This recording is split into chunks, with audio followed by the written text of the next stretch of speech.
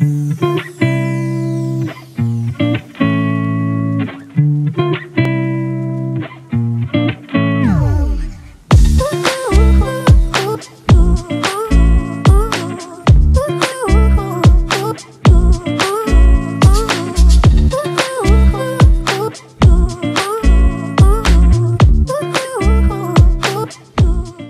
well, hello, and welcome to this episode of Learn Everyday English, your roadway to English proficiency.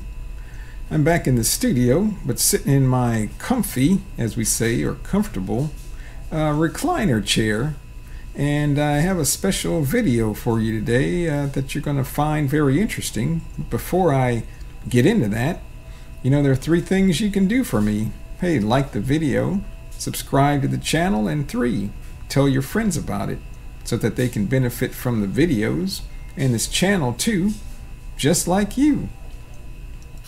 Well, today we got a different type of video. I'm going to be doing an interview with a friend of mine. His name is Victor Miranda, and he lives in Mexico, and he's actually my italki Spanish teacher. I've been knowing him for a while now, and we meet about once or twice a week, and he helps me with my Spanish, and he speaks English very well, so I thought I could do an interview with him, and he can tell how he learned English and maybe impart some knowledge, we say in English, or give some knowledge to you all to help you as you are on your English language journey. So without further ado, I'm going to jump into the video with Victor. We recorded it on Zoom, so it'll be a split screen type of conversation. So without further ado, here's a video with Victor. Well, hello. We got a special treat for you today. I have a special guest in the, not in the studio, but joining me from a different country. Victor Miranda, and he's my actually my English teacher on italki, and I've known him for quite a while. I guess going on close to a year, I think, maybe, or 8-10 months. And actually, it's an interesting story. My wife and I went down to Mexico in July for a vacation and met with Victor in person for the first time, and he was gracious enough to be our tour guide, and he showed us all around the city. We were there for 2 weeks in Mexico, most of that time in Mexico City, and it just made the trip a whole lot more enjoyable and memorable. So he could add a lot of history and culture to our trip, so we really appreciate that. So Victor I keep wanting to say in the studio, but it's not really in the studio, but in the Zoom studio, I can say. So hello, Victor. How are you doing? Hi, I'm fine. I just want to say that I'm your Spanish teacher, not your English teacher. Oh, okay. Good point. Yeah, well, I think your English is pretty good too. So I hope so. Okay. And well, now that you said that, those of you that may want to study Spanish, look up Victor on italki. So it's Victor Miranda. See? Yeah. Probably I will send you my link. Okay. Okay, Victor. Well, tell us a little bit about yourself. Where do you live and what do you do? I think you have an interesting background. Yeah, well, I studied philosophy, and I specialize in philosophy from indigenous people in Mexico and in Latin America. And also now I'm a Spanish teacher on italki. Well, I don't know what else to say. Okay. Well, let's say add something to that. That was one of the things that kind of interested me about Victor, his profile, where he had a background in philosophy and indigenous cultures and indigenous people groups. And we started talking, and he shared a lot of information with me about that. And then my wife, who's Mexican-American, really likes to know about that type of thing. And she actually joined us quite a few sessions on italki, and he, told us all about different things. It was very interesting.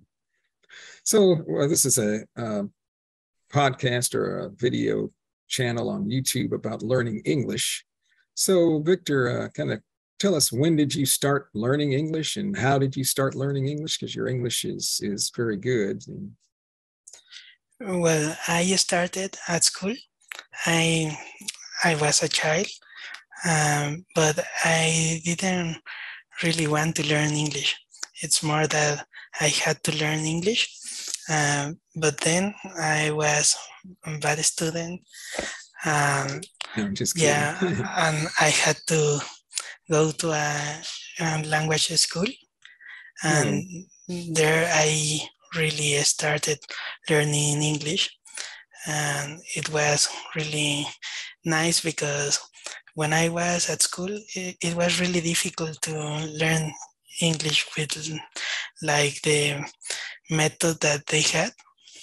And when I was in this school, it was more like natural, and I learned English like in 3 months.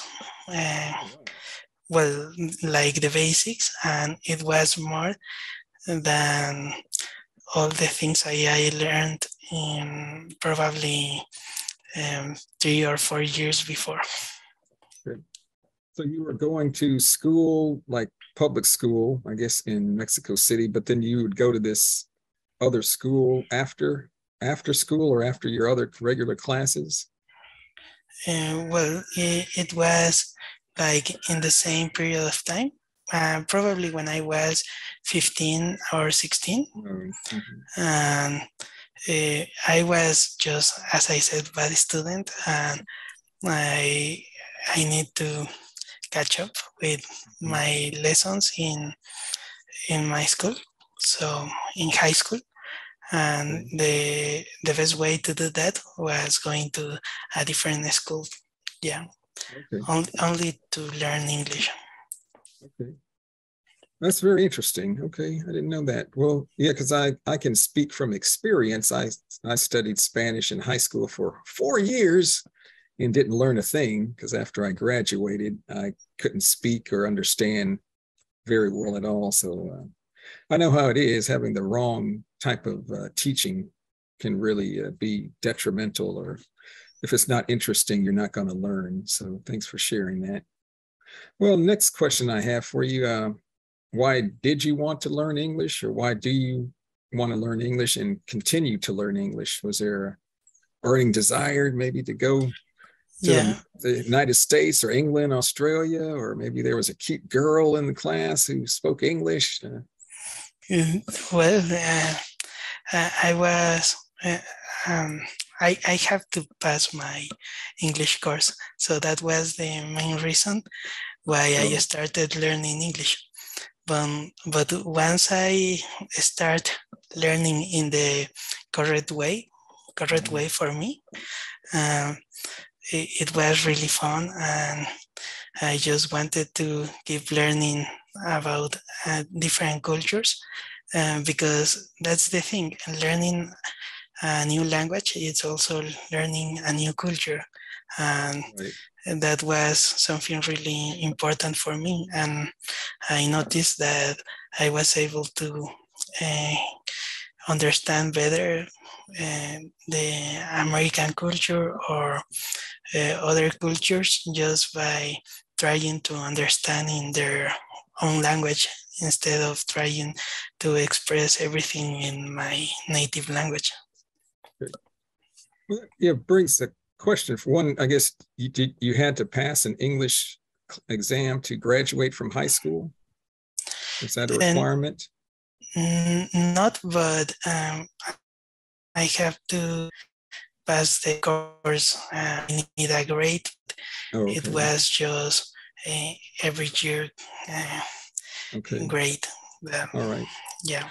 And one other question I had, I guess you said the new class or school, they taught English in a different way. What made it different from how you learned at first, and what did they do differently that made it more interesting?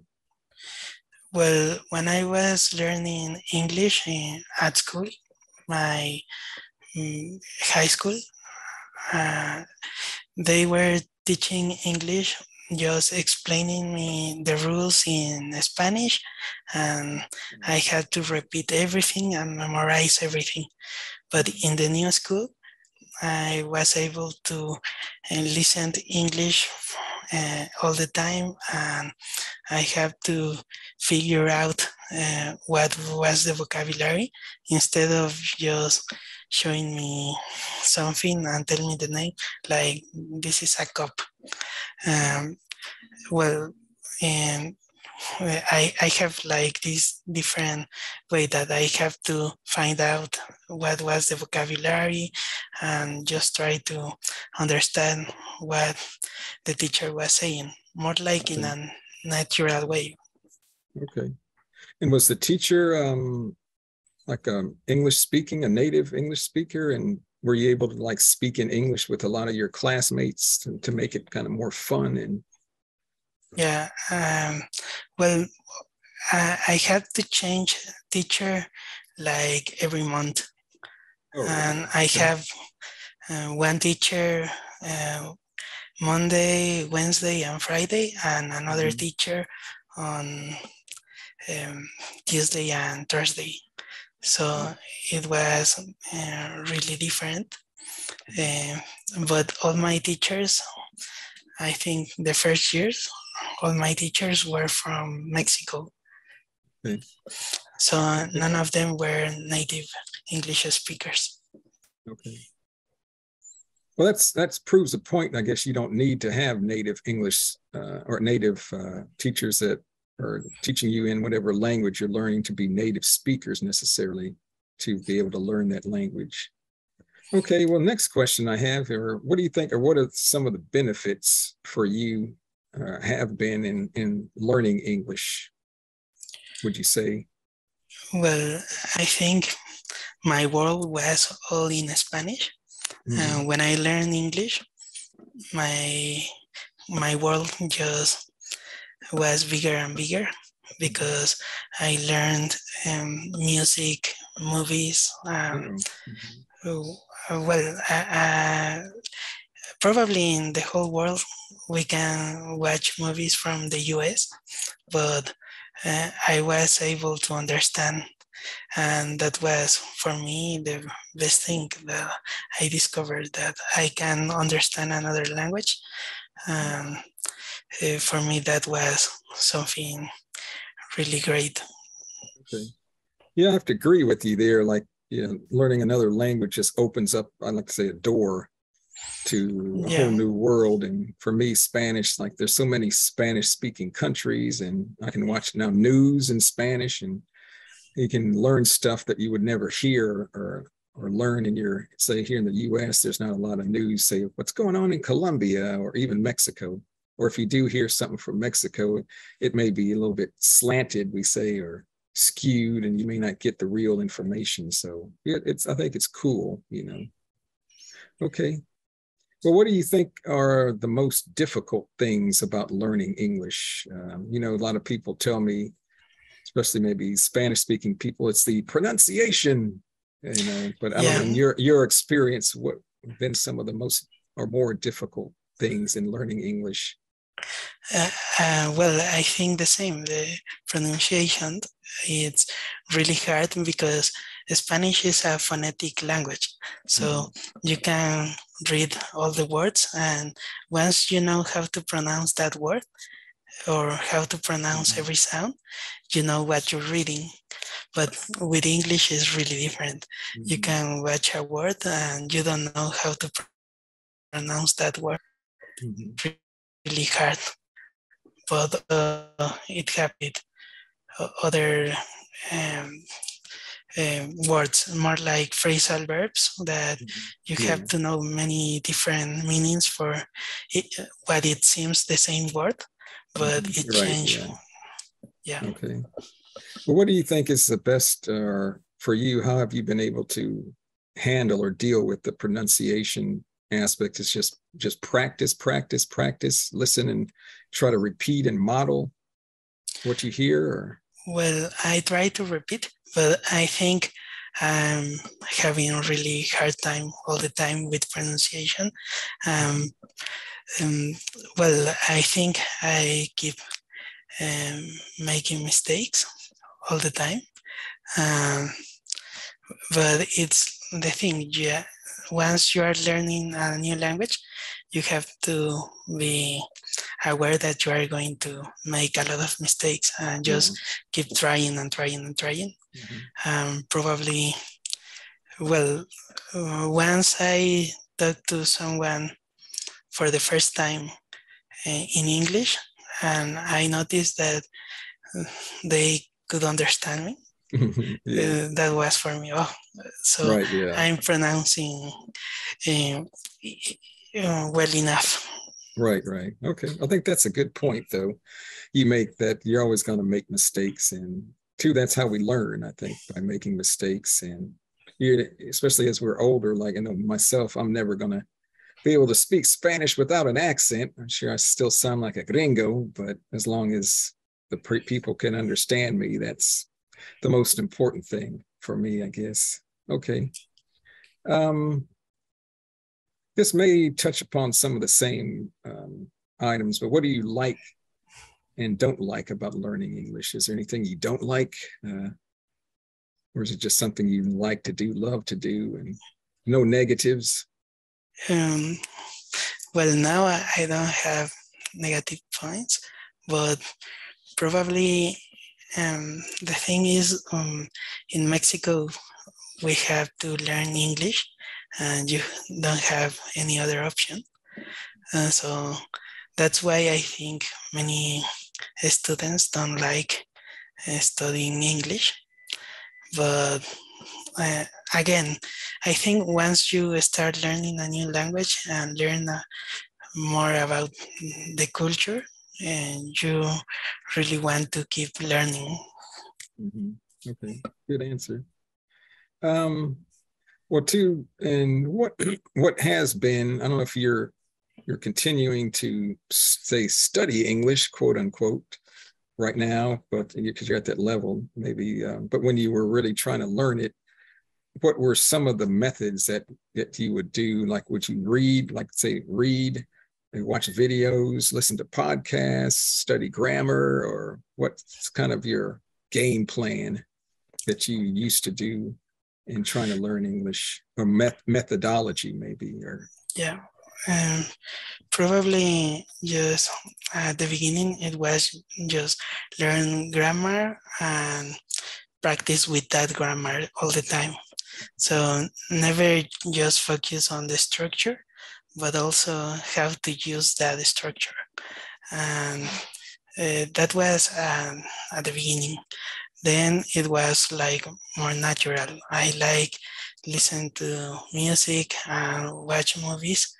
And at the beginning, I was reading the subtitles in English, but then someone told me, if you are talking to someone in the real life, you don't have subtitles. So I just try to watch movies without subtitles, listen to podcasts, and even if I couldn't understand at the beginning, with more time and patience, probably it's the key. It was like more natural, and also I like to read. So I read, for example, the whole series of Harry Potter. Oh, wow. And in Spanish. So because I knew the story, I read the story, all the books in English.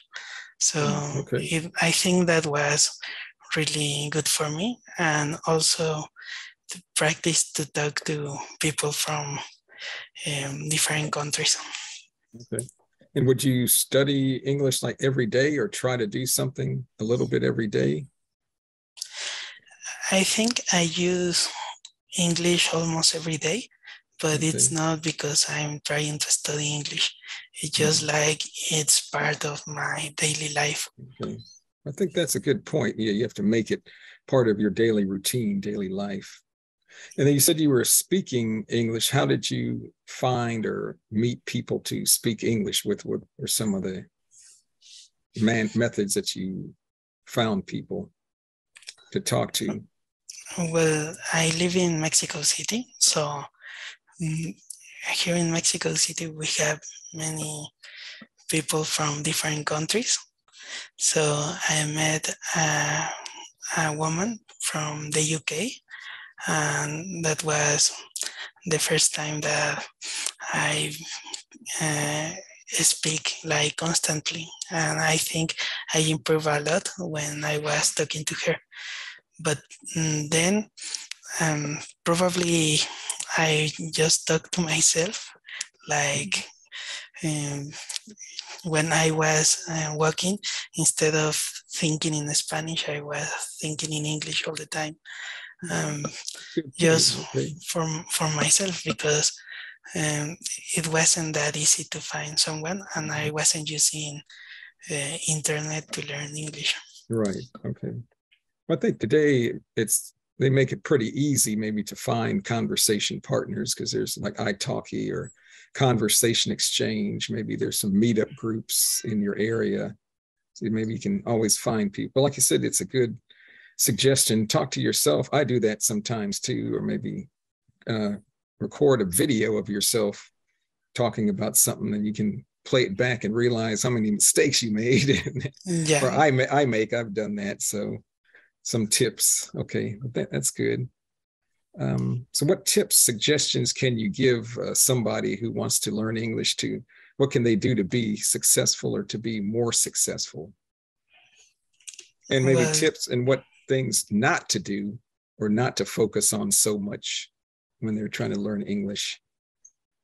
well, for me, it's difficult to give a good advice for what to do, but probably it's better never try to translate anything, because if you are learning a new language, it's more like you have to try to understand that in that language, not in your own language, because sometimes when you read something and it's in English and you are just thinking in Spanish, it gets more difficult because it's not the same language. So you are going to have something that it's not like the same, and it's just confusing. So Okay. probably the best thing is just to try to learn in this natural way. So and the other thing is to be patient. So because I have seen some courses that they tell you can speak English in 1 year, Yeah. but I think that's too much. You need to be patient and be aware that learning a language it's like a whole process, and you cannot be really fast. Yeah. That's a really good point. Yeah, because I've seen these too where, hey, learn Spanish in 3 months. And you're like, hey, what's wrong with me? Because I can't do that, But to me, I think it's just have fun with it, find things you like to do in your own life, in your own language, and find those, say, in English if you're trying to learn English, and just make it enjoyable, Yeah, I think that's a really good point. If you are trying to learn English, reading something that you don't like, it's really Yeah. impossible because you are not interested in that Right. thing. It's always have to be something that it's really deep Okay. in your daily life. Okay. Well, maybe I got just a couple more questions for you. Have you had to use your English much in the past, and like, have you had any instances where it really was a good benefit, knowing how to speak English helped you out, or in certain situations, or? Yeah, well, um, as I said, I studied philosophy. So when I was in this level, you need to read sometimes many articles in English, and that's something that it's really important, just to be able to read in another language. But also when you are walking just in tourist areas, Sometimes people ask you questions and they don't speak Spanish. And it's really nice to be able to answer all those questions in English. But I think it's just a few situations like I have to speak English. Okay. And maybe my last question for you is, or do you have any like goals to keep improving your English, or do you have a vision, or what are your ultimate goal in learning English? Just keep improving, bettering your ability to speak English, or you think where you're at now is fine, where you want to be, and you're happy with that? Or well, sometimes I find myself in situations that I don't understand something, and well, I would like to find the moment in my learning process that I don't have to be worried about what they are saying. I want to be able to understand everything, but also, as I said, I like to read. I want to be able to read a whole novel without a dictionary. Okay, well, that's a good point, and I guess that says, we never stop learning, especially even in our, say, mother tongue, but especially in another language. There's always something more to learn, more to improve, and to me, it's just a journey. So, like you said, don't be in a rush, in a hurry. It's a lifelong pursuit, as we say, and like I said, just have fun with it. So I think that's all the questions I had. Did you have anything else you wanted to add, or? No, just thank you very much for having me. And I'm still learning English. I think I'm not in the level that I want to be. So I just need to keep practicing and studying everything. Okay. Well, Victor, thanks a lot for joining me today. And I know this will be beneficial for the viewers, of the channel. And you too can, get to the level Victor's at. Just, take your time and put into practice some of these key thoughts that he imparted today to us on the channel. So again, Victor, thanks a lot for joining me. Thank you. Well, I hope you enjoyed that interview I had with Victor. Hey, what do you think? Let me know in the comments below. Did you learn something new? Maybe some tips, ideas, techniques that will help you as you learn English yourself? And I was very impressed with Victor and his English, and we were able to just have a natural, say, free-flowing conversation in English. We didn't have to actually stop the video and record anything over again. So that's what you see was just the way that we recorded it. So he did an excellent job. So thank you, Victor. So if you liked the video, remember, like it, subscribe to the channel, and 3, tell your friends about it. I think that'll be it for now. Hey, have a good day, rest of the week, wherever you are in this world. And thank you for watching this episode of Learn Everyday English. Hey, we'll see you later. Goodbye.